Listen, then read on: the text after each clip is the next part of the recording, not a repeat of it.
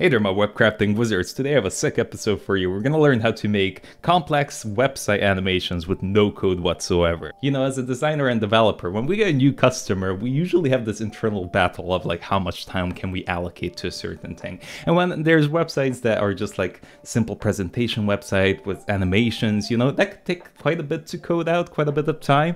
So that's when I opt for no-code tools like Wix Studio, which does a fantastic job for this. So let's have a look. Let's take a look. The straw in the way here. Sorry, it's my McDonald's Coca-Cola cup. It's empty. It's been a rough day. So let's get started in Wix Studio. The first thing I'm gonna do is add a section to the page. So just click this new plus icon here, and that adds a section right here in the middle. Cool. So now clicking on this empty space, I can go here and right click on this and say apply advanced CSS grid and hit apply. Cool. So now what this does is essentially it enables us to add as many rows and columns to our section as we want. And in this section, we're going to have the 3 cards, and those 3 cards are going to animate based on some scroll. So let's have a look how we can do that, shall we? So let's head here, and as you can see here by the layout, we have rows and columns. So essentially I want to go here to rows and click plus 2 times. There we go. So we have 3 rows. And the min height here, we can switch this over to scale it to whatever height we want. I'm going to use VH and you can do min VH as well. Somewhere here, min content, min max. We're just going to do a set of 70, not that big, maybe 60 VH like that. Yeah, maybe bigger, 75, there we go. And I'll just do the same for all of these. So let's go over here and switch it over to VH. There we go, 75. Again, viewport height essentially means how much space you have available, right? So if this is the amount of space I have available on my screen, 100 VH means exactly this amount of space. 50 VH means half of the size of that whatever screen we're on. So if we're on mobile and it's this small, that half is only half. Back to the video. We got 3 rows. Now what do we do? Well, in these 3 rows now we can place a container in, and that container is going to essentially act like our div. So head over here, we'll pop in a container here, and I'm just gonna stretch it all the way out like that. So it essentially stretches to the size of our section. Of our row, I should say, because we have 3 rows, right? Okay, so there's one, and here you can move it around as well. So I can place it to be first, which is fine. And one more thing I want to do is add some padding and margin here. So I'm going to do 5 for left and right.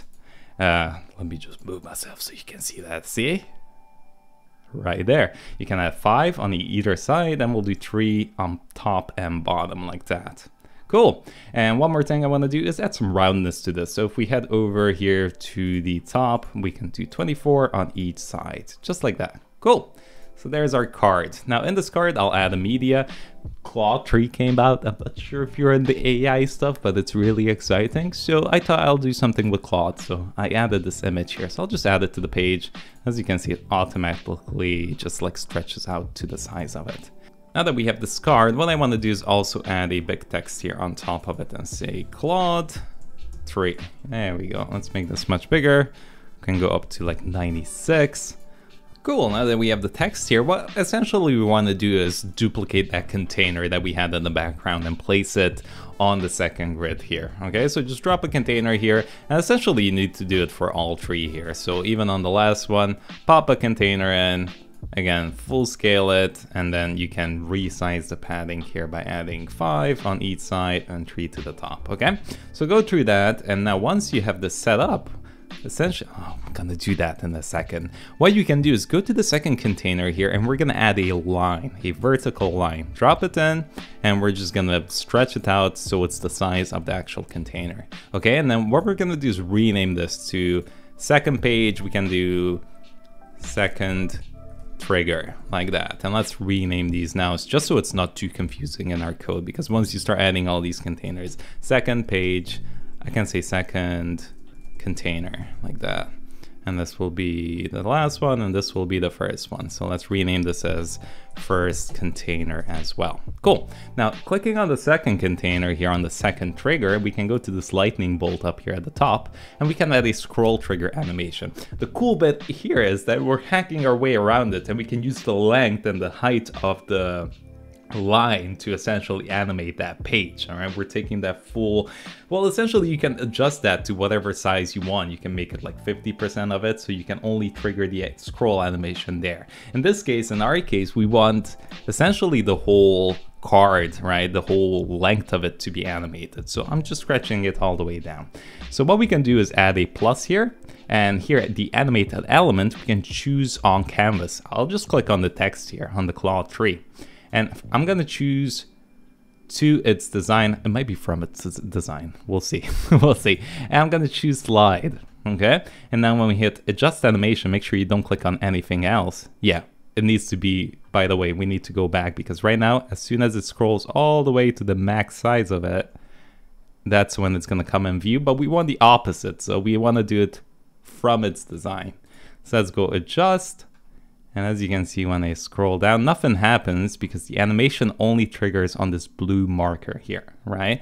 Whereas our view right now is on the red, so nothing's happening now. But if I move this down like that, and I scroll, look at that, now it's happening. If I want this to finish quicker, I can just move this into like 30%. So now, as you can see, it works just like that. I want to do it from the bottom, just like that. But as soon as this is kind of like fully in view, or maybe even like 75%, I want the text to be fully shown here. So I can just bring in the 0 a bit closer to kind of the position I'm happy with, maybe like 13, 12%. Like I'm happy with that. Like if it shows up there, like that's good. Okay, cool. And then we can stretch this out a bit further to like 40, and that's looking good. Now we need to do the same thing for the card as well. So let's grab the second trigger, add a new one. And for the canvas, I'll choose the first container here. So let's click on the first container. Again, we're going to do from its design. And for this one, we're going to do a shrink. Yes. So when we scroll, let's adjust this to 40 here and maybe from 10. So when we scroll, as you can see, it's going to go small like that, but that's a bit too crazy. So let's bring the scale up to something like 80. So it doesn't go as much. Maybe even that's too much. 85-ish, like that. All right, we want this to be quite subtle. There we go, cool. Now the problem is when we hit preview mode here, scroll, as you can see, that's looking good. I like the way that looks. The problem is that this is not coming on top of it. So to fix that, what we can do is grab this first container and add a position sticky to it. So here we go, position sticky. And now what it means is as soon as it hits the top corner, it's just gonna switch to a position fixed. So it's always gonna be on top. So let's scroll, and as you can see, it stays there, which is fantastic. But to fix that, what I'll do is change the second container to a position sticky as well. And you know, this like actual line doesn't need to be visible, so we can just turn it off like that. So now when we scroll, let's have a look. And look at that, we get that coming right on top of it, which is perfect. Lovely. Okay, so that looks great. Again, let's hide this line. Let me click on it. There we go, line color. Gone by. The second page, let's make this, you know what I'm gonna do? I'm actually gonna take the whole section and just add a grayish color to it, like that. And then on this actual card, I'll make that white. Okay, I think that's gonna look quite cool. There we go. Yeah, that looks nice. There we go. On the second card, I just wanna make some cool animations. I wanna add graph animations, stuff moving around, make it real exciting. So let's go here and add a couple of lines. I'm gonna make a graph essentially to show like the performance of Claude for us. So I'll do like a 3 pixels. I don't want to make this too intense in color, so we can do like a lightish gray like that. Maybe a bit more intense than that. Something like that, reduced a bit to 85. That's looking good. Okay, I'll make this a bit thicker just to show you kind of how you can play around with this and just be super fast, really. So essentially I'm making a table here to show the performance for Claude. So let's just do one vertically, I'll do one horizontally like this, stretch it out. Cool. And I actually uploaded an SVG image, so I'll show you what I got. It's just a line. Where is it? Here we go, it's just a line, a dotted line essentially. So I'll import that. We'll put it down here, stretch it out so it's a bit bigger. Let's go with something like that. Okay, let's grab everything as well and kind of reposition. Okay, so something like that, and then I'll just add some text here. So we have haiku for the, this is the slowest one, right? And then you have Sora for the middle ground large language model, and then we have Opus for the best of the best. So let's name that Opus. Alright, just adding some text here. We can add stuff like, you know, like cost per million here or something like that as well. I also added some text here on the side that shows you the intelligence level. So let's open up the panel. I'll grab the second trigger again and add a slide to this vector art that we have here. So let's do slide, adjust animation, and it's not slide, it's a reveal. There we go.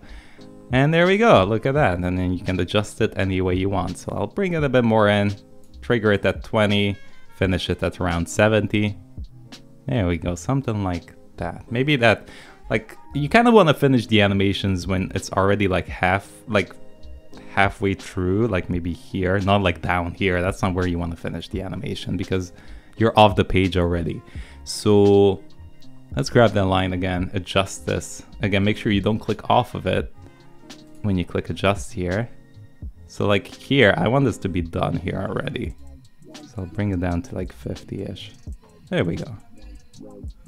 Cool, so let's hit preview.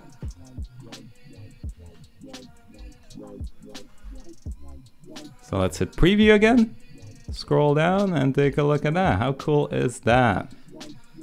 Ended up adding another page here, where as you can see you have these graph animations as well, and then the text revealing itself. So this is pretty much the same as we did with a line. So I added another line on this page, but the way you can do these graph animations, it looks cool, but essentially it's just shapes. So I can grab a shape here, change the basics, and I can make it a square or like a rectangle, right? And I can move it in the position I like, I can add the colors I want to it, but more importantly, you can just use the slide again. So if you go to entrance or scroll and do a reveal, there it is. That's all it really is. It's just basic shapes that you're playing with and creating these animations. So hopefully this gave you a good understanding of how you can create more complex animations in a website, and you don't actually need any code. So that can save you quite a bit of time. So I hope you enjoyed this episode. Let me know what you thought of it. If you want to send in designs, and if you want me to do redesigns of your designs, then send it through. Join the merge community in the description down below. Come on Discord, hop on, let's have a chat. And I'll see you in the next one. Drop us up.